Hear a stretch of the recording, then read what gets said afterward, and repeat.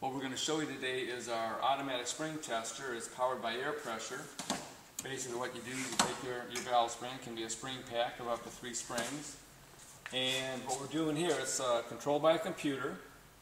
And we're going to, you can hear the pneumatics going on in there.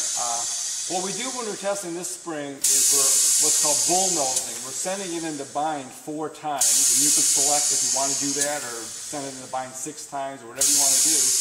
You do get a little bit more repeatable data by sending into the bind or bullnosing it a few times.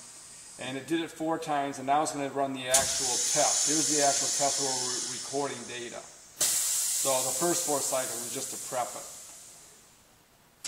And it retracts, and that's a test. Now it's kind of interesting that we had a pro stock drag race team testing their springs once, and they actually busted one doing that, bullnosing it. So it really possibly saved their motor by finding a bad spring. It had some bad steel qualities you can see after it broke. So kind of a handy thing to check your springs before you install them, and sending them into bind a few times like a mini durability test. Kind of a neat thing. Well, here's the results of what we got. You can see you get your forces at the different seated height and the open heights, and the spring rate is right there.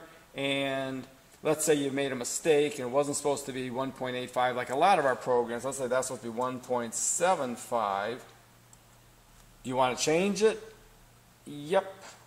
And you can see the forces and changes right by doing that. The nice thing about a lot of our stuff is I'm going to send it back to where it's supposed to be, because that's where all the other data has been recorded. And that changed it on all the springs that were recorded. We saved the raw data, and that lets you do things like that, like correcting mistakes should you find out you're making a mistake. And you can see here across the top we got intake 1 through 8 and exhaust in red 1 through 8. Now we're going to go over here and click on reports and just show you a sample of what a report would look like. And here what we got is, for the springs that we've tested, intake 1 through, looks like we went up to intake number 4 here, and there's exhaust 1, 2, and 3 in there also. The next one being exhaust 4. But we're just running cycles of the same spring. And you can see here the repeatability of the rate. It's definitely less than 1% variability on the spring rate. And the spring force at open is about 0.5% repeatability. And on seated force, it's about 1% repeatability.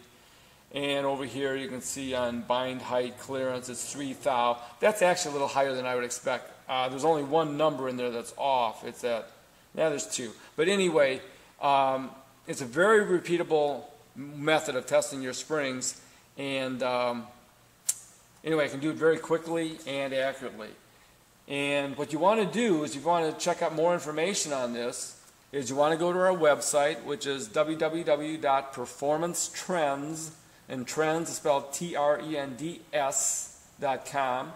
And we have information on our valve spring testers. We got manual valve spring testers, maybe cylinder head flow with flow benches. We got a lot of accessories there, dyno testing. Anything that has to do with software and electronics for racing, we have at performancetrends.com.